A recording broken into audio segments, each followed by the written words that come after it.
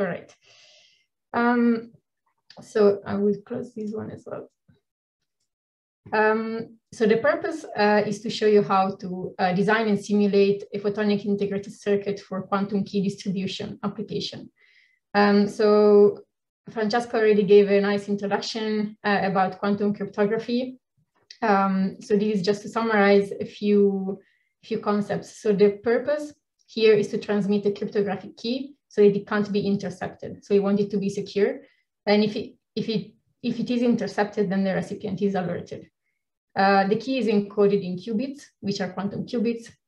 And anytime someone attempts to read one of these qubits, the information is lost because it's being detected, and the receiver is alerted. And the shared key can only be used once. So these are some of the main principles to keep in mind. Now, why do we want to create a circuit for quantum key distribution in integrated photonics? It's a bit similar to, like, if you look at other applications, the advantages are similar. So you can have a high miniaturization. You don't need bulk optics, you don't need to create something that is physically very big. You can mass manufacture these circuits. This also means that you can achieve a lower fabrication cost.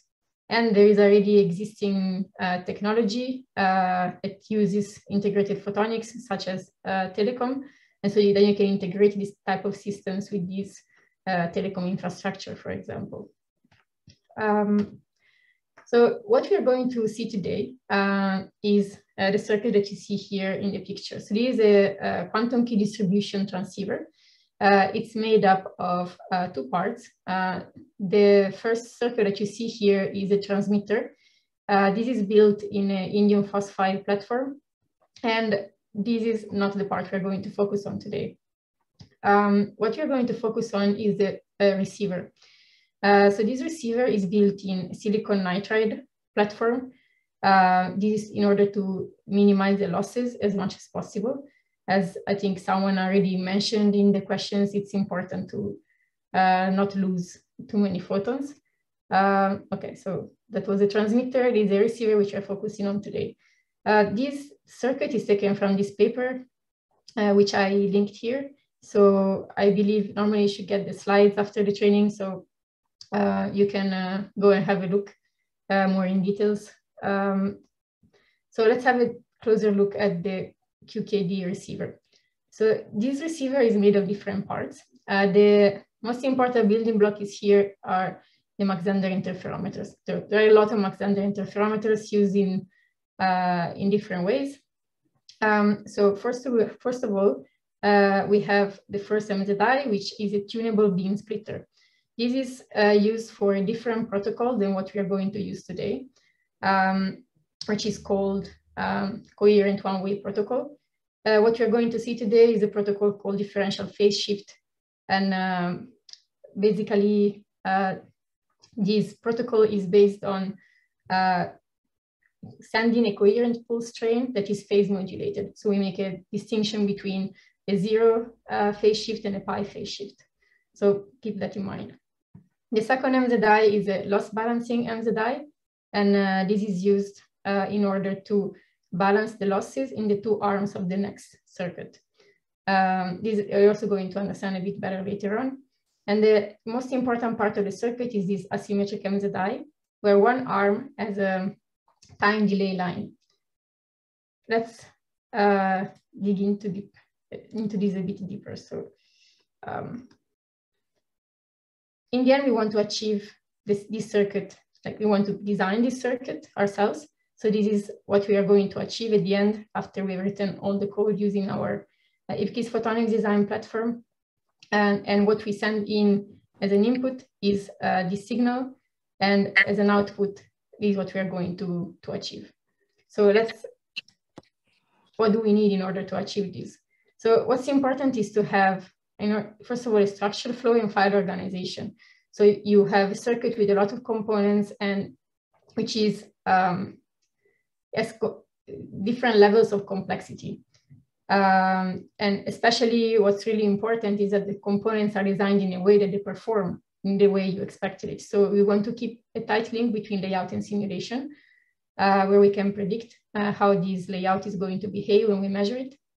We want to maintain parametricity in layout and simulation so that when you want to change some parameters in your circuit, you don't have to redesign it from scratch, but you can easily tune them. And we need simulation test benches. All right.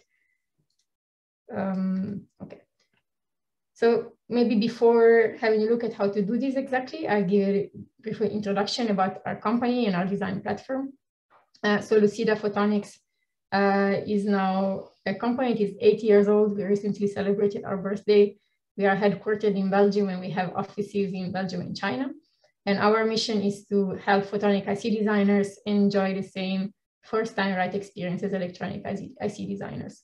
So we bring automation and expertise in the photonics design flow. And we want to help you basically get your circuits fabricated right the first time. So the way we do this is with the PICs Photonics design platform, where we bring together in the same flow different aspects, different steps of the design flow. So from component design, circuit design, and design validation, then you can easily switch between these steps, go back and forth in your flow, thanks to our single central component definition. So maybe a bit more in details. For the component design, for the whole flow, we leverage Python. So our platform is based on Python coding. So we leverage one standard language, which you can combine also with your own scripts. Like you can combine PICs with other Python packages. We rely on parametric components in layout and simulation. You can visualize feature fabrication so that you are always sure that you are designing on the correct layers of the technology that you're using. You can run physical simulations either with our built-in EME solver or linking with your favorite physical simulation tools such as Lumerical, for example. And then you lay out your components, simulated your components, then you want to place them together in a circuit, as we are going to do today for this QKD receiver. And so after you place everything together in a circuit, you run circuit simulations using the Caffe engine, which we are going to do today. And even at circuit level, we are keeping a tight link between layout and simulation. So if anything changes in your circuit layout, the simulation is also adapted automatically. And the same thing accounts for the parametricity. And so finally, you can then export your GDS so that you can send it for fabrication, run post-layout validation of your circuits using Caffe, extract netlists, and so on. Going back to our design, so how do we design and simulate this? Let's have a look.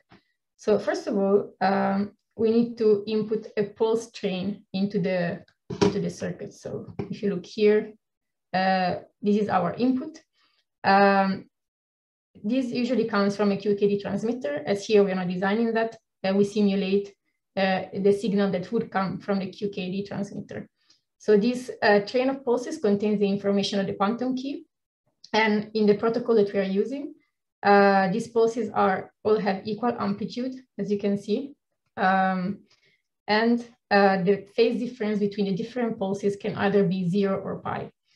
And the quantum key is encoded in the phase difference between the different pulses. All right.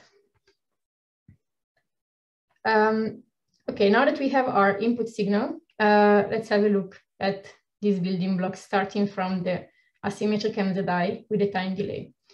So here is where the most interesting part of the physics occurs. We have two arms. The bottom arm is a straight wave bed section, and then the top one is an arm with a time delay line. After the light goes through the two different arms, they interfere at the output directional coupler. And if the pulses have the same phase, then they will go to the top, they will be detected by the top photodetector. And if they have opposite phase, by the bottom photodetector. In the time delay arm, we have several tunable MZIs so that we can configure a time delay. So that we can choose through how many spirals the light goes through. And so we are tuning the time delay. So you can either assuming each spiral has the same length. In our case, it will be something like 2 centimeters for a time delay of 300 picosecond.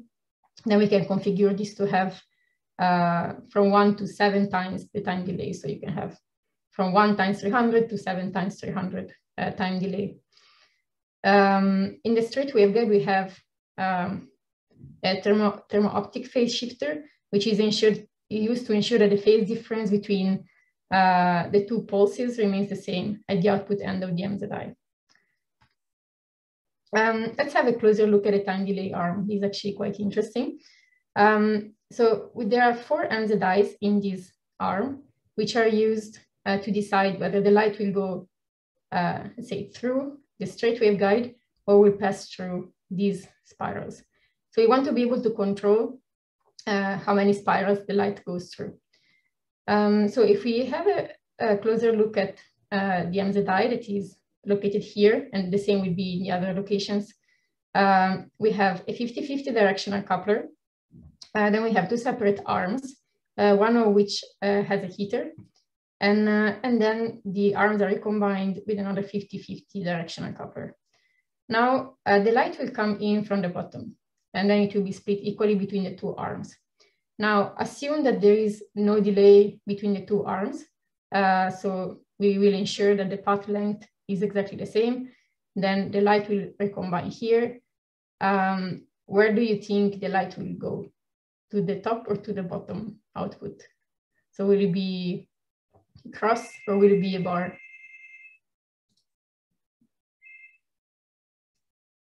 It's nice if you can just type something in the chat if you want, just take a guess.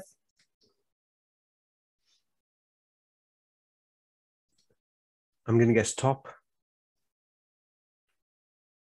All right. Oh, both. Somebody says both here. Sujai says both. Sujai says both in the chat. All right. So the light will indeed go to the top as you are introducing a pi divided by 2 phase shift here, and then another one here. So the light will go cross. So basically when you have a 0, so let's say when you apply minimal voltage to this arm, just enough to make sure that the 2 arms have the same path length, which is our logical 0, then the light will go up. Now, same question, I think now the answer is easy. If there is a pi phase difference between the 2 arms, so we apply a certain higher voltage to make sure that we achieve a pi phase difference, then where will the light go? It is relatively easy, I think, because it's just the opposite, so it will go to the bottom, and so the spiral will be avoided. So what we are doing with this circuit is that we can control the number of spirals the light passes through by tuning each MZI. So assume the situation, you have 1 on each of the MZIs, so you're applying a certain high voltage on each of the MZIs. So in this case, the light will go through in each of these MZIs, and you have 0 spirals. So the light just goes through the straight waveguide. Now, let's say we want the light to go through 1 spiral. Okay, so on the first MZI, we have a logical 0. The light will go cross, so it will go through the spiral, arrive at the second MZI, and we want it to go cross again, to go back into the straight waveguide. Otherwise, it will go through the other 2 spirals as well. So we apply again a logical 0, it will go down, and then we want it to stay in the straight waveguide. And so here we apply a 1, and here we apply 1. And this way the light went only through 1 spiral. For 2 spirals, we want to avoid the first one and let the light go through these 2 spirals, which are grouped together. So we apply first a 1, so it goes through, and then a 0, so it goes cross, and then at the output again a 0, so it goes back to the straight waveguide, and then a 1. And so on and so on. And this is actually very easy to control through code. And so that's kind of the advantage of having a code-based approach to design. You can create just a matrix with all the possible combinations of the delays that you can apply. And then you can say, if I take the 0th line of this matrix, then which is this one, then it goes through 0 spirals. The first line, this one, then it goes through 1 spiral and so on. So if I say 5 in here, I know it will go through 5 spirals.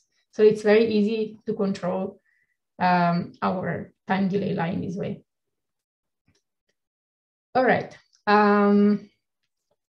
Now we have seen how this time delay line works, and then we said the signals we recombine at the output directional coupler. Okay, I see there is a question. Maybe I will already. Yeah, I think they replied only to me. Yeah. Yeah, the length is indeed determined by the system requirements. I determine the bit rate. In this case, we took the values that we use for this example. We took them from the paper that I referenced, where the bit rate used is around 580 picoseconds. And so each spiral has a time delay of 300 picoseconds. So that if you use 2 spirals, you can match the bit rate. So I was saying, we have the pulses that interfere at the output directional coupler. What happens if they have different amplitude? Then you will achieve incomplete interference between the 2 pulses. And instead of having the pulses going only to the top or only to the bottom, they will be detected by both photodetectors simultaneously. So this has to be avoided. This is due to the fact that obviously the top arm will have higher losses because the path length is higher. The bottom one will have lower losses. And so we have to find a way to balance this. How do we avoid this?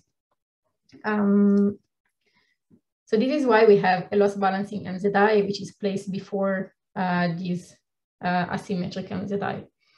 So the goal of this MZI is to basically make sure that the pulses at the end of the asymmetric MZI have same amplitude. So the voltage on this arm, on this heater, on the bottom arm will be calculated so that at the end of the asymmetric MZI, the pulses have same amplitude. And this way we are balancing the amplitude at the output. And then finally, and this will be very quick, the tunable beam splitter. So as I mentioned, it is only used for the coherent one-way protocol, which is a different protocol than the one we are using today. It's a protocol that it does not use phase modulated signal, but amplitude modulated. And it's not something we are going to get into today. But say this is the reason why it is placed in the circuit. And so the reason why you will see it also in the layout. So in PICs, the way you can actually create this circuit is usually, like anytime you design something, you will usually start from a foundry PDK, because eventually you want to get your circuits fabricated. But then, of course, you will also have your own custom components, especially when you're designing a more complex circuit like this. You will need to create components that are specific to the circuit that you want to be able to control yourself, but that you can still fabricate in your foundry of choice. So imagine you want to tape out with Cornerstone in the silicon nitride platform, then you will use the Cornerstone foundry PDK, and you will build your own library on top of this PDK. For this specific tutorial, we are using what we call the SciFab PDK, which is a demonstration PDK. So it's equivalent to a real PDK, such as the one from Cornerstone, but we develop it for these training purposes. And then we have what we call a Photonics team library. So it could be your own library, where we created extra components based on these building blocks. So again, this is the circuit we want to achieve. And we took a few building blocks from a SciFab PDK. First of all, we need a silicon nitride waveguide. Here you see the cross section.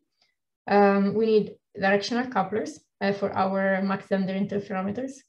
This is a directional coupler that has been designed and optimized and placed in the PDK. So the foundry is providing this to you, ready to use. And we have a heated waveguide, which we also need to use for the heated arm of our Mach-Zehnder interferometer. Now, using these basic building blocks, now we want to actually create our Mach-Zehnder interferometer and we want to design the tunable delay line. And this we do in our Photonics team library, which is built on top of the PDK.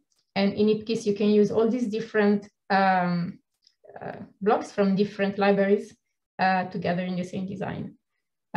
So we have designed this Mach-Zehnder interferometer with the directional coupler at the input. And so this is the directional coupler from SciFab, and this is the heater from SciFab. And we place these building blocks together to create this circuit. And then the tunable delay line is actually using the MZIs and then the spirals, and then creating spirals in order to create this circuit. And so the question is, how do we put all these components together in order to achieve our finalized circuit? So the way you do this in IPCs is by using the concept of I3.circuit. So I3 stands for IPCs, and this is a concept which is predefined in IPCs itself, and that allows you to define a circuit in, let's say, a relatively easy way. So to start, one of the most important parts is defining properties. So this is what makes your circuit parametric. So whatever you put here, these are parameters of your circuit that you can change afterwards. So say distances between different components, or parameters that you actually pass to the subcomponents themselves, things like this. Then we have the next section in our circuit definition is the instances. So the instances is just a list of all the subcomponents of our circuit. Now, as you can see here, I'm not getting into the details, as this is more like a demo session, not an in-depth and hands-on training. So I'm trying to keep it a bit, I'm trying to explain the most important concepts so that you understand the logic. And as I will also show later, all the code that we use for this circuit is actually freely available on Lucid Academy, so you can have a look and use it afterwards and run this code on your computer. So as I was saying, the instances contains a list of all the subcomponents of our circuit. So for example, the MZI will be an instance, the tunable delay line will be an instance, and that's probably it. Some grating couplers, bond pads for the electrical connections, and so on. In the specifications, we define placement and connectivity. So once we have listed all the components that we want in our circuit, we have to tell IPCs where we want to place them and how we connect them to each other. So for instance, which type of waveguides with which type of algorithm. Will it be Manhattan? Will it be just waveguides like S-bands, and so on? Like, what is the band radius we want to use for our connections, and so on. And then finally, we define what are the exposed ports. So what are the ports that we use to connect this circuit to the outside world? And how do we talk to this circuit? And so if you have a deeper look at the circuit, then you will see basically all these different steps that are shown. So you have the MZI here that is from the SciFab PDK, and this MZI was placed inside the circuit together with other MZIs and connected together using the specifications in a 3.circuit. Here, the MZI is connecting to spirals, and then there will be other MZIs afterwards. And so we are taking all these subcomponents and connecting them together. So as you see, this receiver does not have yet optical connections to couplers or electrical connection to bond pads. This we do in a separate class, which is called routed receiver, where the most important part to understand is that we define this concept of device under test. So this will be your receiver class. So what you're doing is you're taking your receiver as a block, and you place it in another circuit, and you say, okay, now route it to the outside.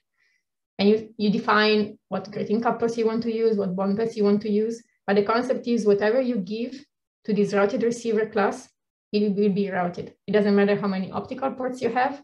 It doesn't matter how many electrical ports you have. All the connections are semi-automated, so it will happen in a semi-automatic way.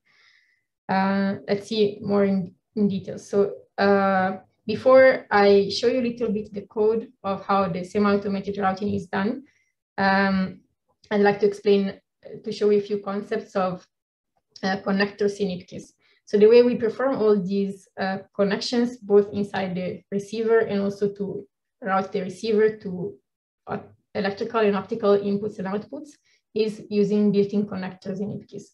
For example, we have the Connect Manhattan connector, which can be used for waveguides and for electrical wires, where you just define, you specify what is your start port, what is your end port. You can specify control points. You can specify what is the minimum straight section you want for your waveguide. You can specify a rounding algorithm. You can use predefined algorithms from IPCs that we provide, or you can define your own. So you can use any Python library to write your own algorithm and then pass it to IPCs. You can also define the band radius. And then what you get is something like this. So this was our start port. This was our end port. And we told IPCs, please connect it with the Manhattan connector. So only perpendicular sections, so horizontal and vertical, through this control point with a band radius of 20 micrometers. Voilà, done. And similarly, we can use connect band, which is a generic band. The approach is the same. You just define input, start and end port, band radius rounding algorithm. It can be used for waveguides. And the concept is the same, just that you immediately see that the path, the coordinates through which the waveguide goes through are clearly different compared to the Manhattan case. And these are calculated automatically by this connect band that is defined in IPCs. So this being said, so how is the semi-automated routing approach defined? So basically you're leveraging the power of coding because you use for loops and you run for loops on your electrical ports in this case. So here we are looking at the electrical routing. So without looking in detail at the code, you can see that no matter the number of electrical ports, you will go through the full list and you will create connections for each of them. And the code defined here automates this action. And then similarly, it adapts not only to the number of ports, but also to the location of the ports. And similarly, we do this for the optical ports. So you don't have to tell the circuit how many optical ports you have. These are extracted from your device under test in these lines of code. And then the for loop is run on all these optical input and output ports. This way you have full parametric control. So anytime you change your receiver circuit, the routing is also adapted. All right, so now that we have, maybe before moving on, I will go a little bit in briefly in demo mode. I see also there are some messages in the chat. I'm not sure if there are questions. There's an optical loss question from Arman. Yeah. What about optical losses in the circuit waveguide? I see that Iterio replied. Okay, he just replied indeed, now, yeah. So the waveguides are defined in the PDK, in this case SciFab, and they have there is data in the PDK which is used in the model for the waveguide. So as Iterio said, they're based on a loss per meter value. And so when you run circuit simulations, IPCs will know how long the waveguide is and what is the loss of that waveguide based on this value that is provided in the PDK. Thank you. Okay, so if you run, we have all the material that I'm showing you here is a part of the Lucida Academy project. And so if we go in training, then topical training and quantum key distribution, there are a couple of scripts that you can run. The first one, most simple one, is example receiver.py. So we are first instantiating our receiver circuit, so without routing to the outside world, and we are exporting to GDS. And then we are instantiating the routed receiver and writing that to GDS as well. So if we run the script, then what we obtain are, this is the pure receiver already exported to GTS. So you can see that these already, but you wouldn't send this to a foundry because it doesn't have grating couplers or bond pads, but these are already type of file that you can send for fabrication. And then you can inspect your layout. And then we can also have a look at the receiver routed. So then, and then you see that I can close this one.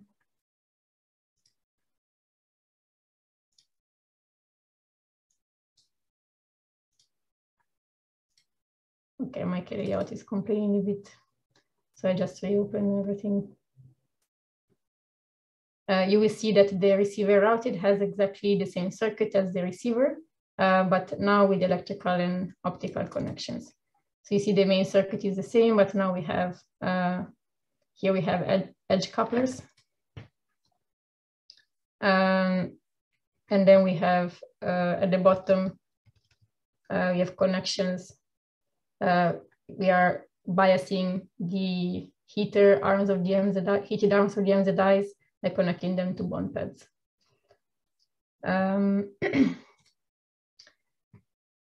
Okay, and so now that we have our layout is ready, what we actually want to do is simulate this circuit. So I go back in presentation mode. So the first thing we want to do is define constants for biasing and simulation. So there are a few things that we define externally, like for instance, the bit rate that is determined by the protocol that we're using. And those we define at the beginning. Then we use this bias receiver function that we have defined in our test bench, which automatically calculates the voltage to maximize the self-coupling in the Mach-Zehnder interferometer switches that we have in our circuit. And it automatically calculates the voltage that we need for the loss balancing MZI. And then finally, once we have these values calculated, we can use them to simulate the receiver using CAFE, using the calculated voltages. So let's have a deeper look. We have here a few constants defined for biasing and simulation. So here we have a bit rate. So the time distance between our pulses here is 581.4 picosecond. This comes from the protocol that we are using, and it was taken from the paper that I linked before. And then we use 2 delays. So that what this means is our light is going to pass through 2 spirals. Each spiral has a delay of 300 picoseconds, so we have a total of 600. So it's the closest we can get to this bit rate. Then our bias receiver function has a number of parameters we can pass. For instance, center wavelength is a parameter that you can change. The number of delays is taken from the list that I showed before.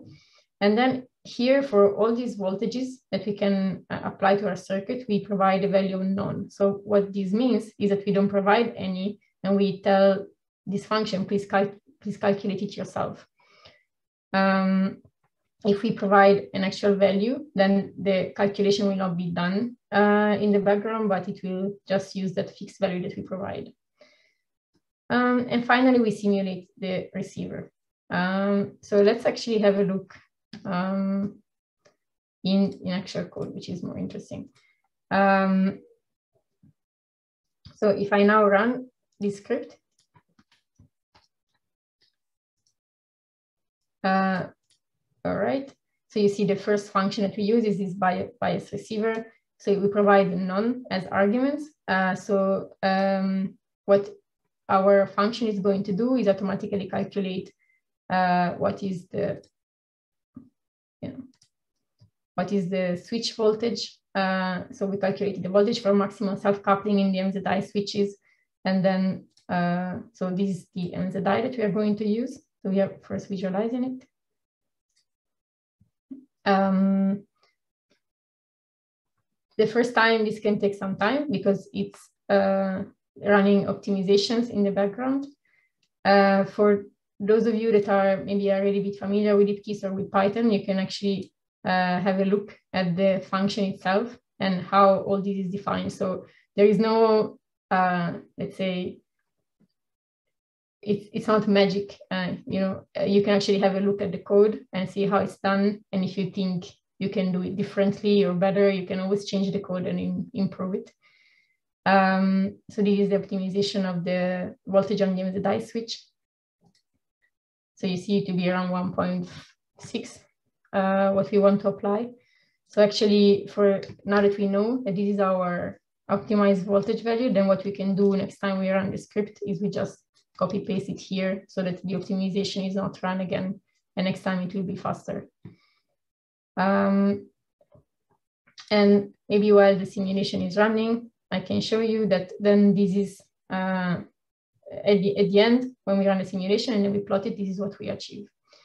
So what's going on here? So as we said, we are looking at the phase difference between two subsequent pulses. So our pulses all have same amplitude, so that's good at the input. And then, but you see that the phase is changing. So we have a phase of pi, and then the next pulse has a phase of 0. So there is destructive interference, and so the light is going to the bottom photodetector. Then for the next pulses, we have the same a phase difference of 0. So the light is going to go to the top photodetector, and so on and so on. And this way we are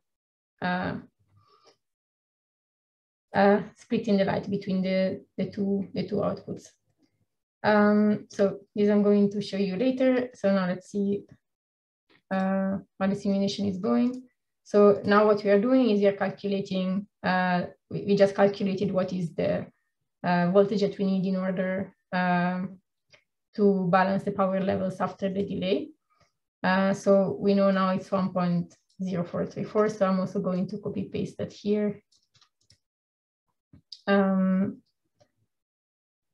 Now we are calculating the required voltage on the thermo-optic phase shifters so that the signals can interfere properly.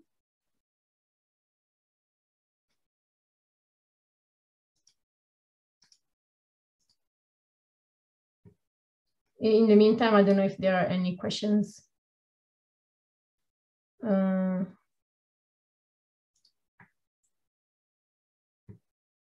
No, at the moment, there are none in the chat screen at the moment. Okay. Unless people have audible questions. If any of you have installed PICs and have managed to open the Lucida Academy project, you can also try to run these scripts. So you can see here the path where I am. So you should have exactly the same. So if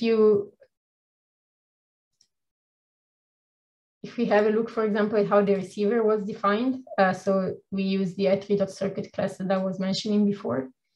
Here you can have a look at all the components that we are using. And if you, in PyCharm, if you press Control and then click on the class, then you can see, you can jump to where this was defined.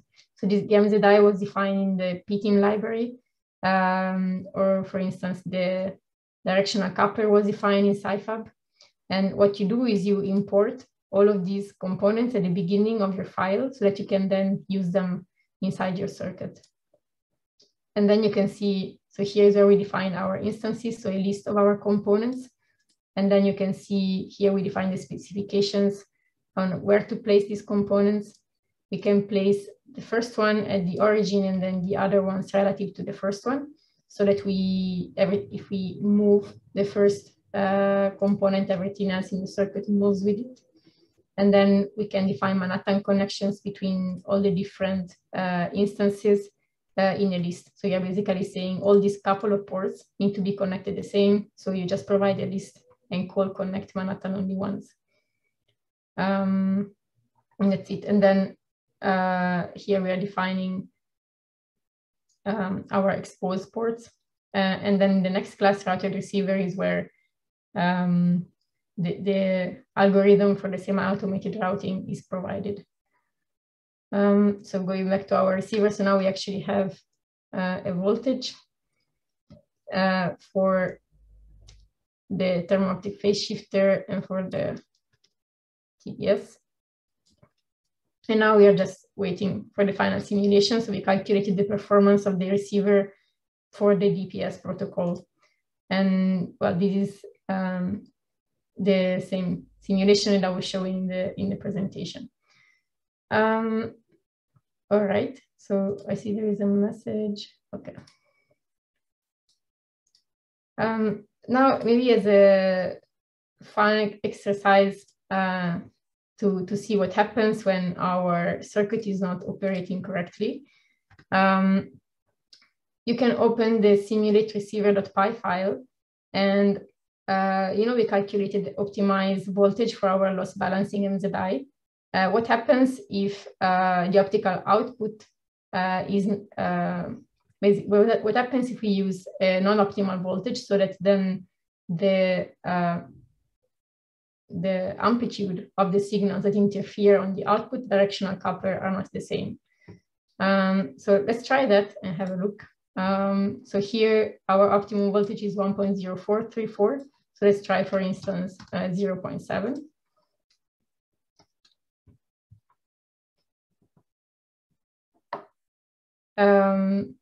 So I'm running a simulation, but I already did that before, so I'm going to show you the result directly, so we don't have to wait for it.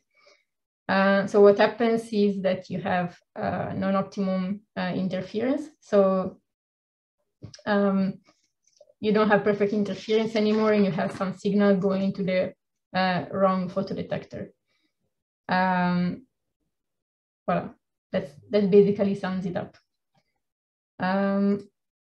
So by changing all these voltage values, basically you can also explore the physics behind the circuit, because you can, we are going here from designing a directional coupler. For instance, you run simulations to design a directional coupler and optimizing it, to using this in a broader circuit, but you can still access the physics of all these subcomponents and play with it and see what happens to your circuit, and really explore how your circuit works. All right. So basically, this sums up a bit the PICs approach to designing the circuit. So what we did is we used components from the PDK and from the PTIM library SciFab, so that you have full freedom of designing your own components and using also components from an existing PDK. And we used key PICs features in order to create the circuit and simulate the circuit. So we use then iterative circuit and Manhattan connectors for the waveguides and electrical wires. And we use connect components concept to create a test bench where we put together different components logically. As I was mentioning earlier, this tutorial is available on Lucida Academy. On the website, where you can find a quantum key distribution tutorial, which contains an explanation of what you've seen today. And so you can find text that you can reread and go through these concepts. This is freely available. Normally, all of you should have received an IPKIS license and IPKIS installation. If you have not, you can contact us so that we can provide you one, so that after this training, you can try this tutorial on your own. We'll be happy to provide you with a free evaluation license. Here, there is also a link to the tutorial online. And basically, that's it, I think.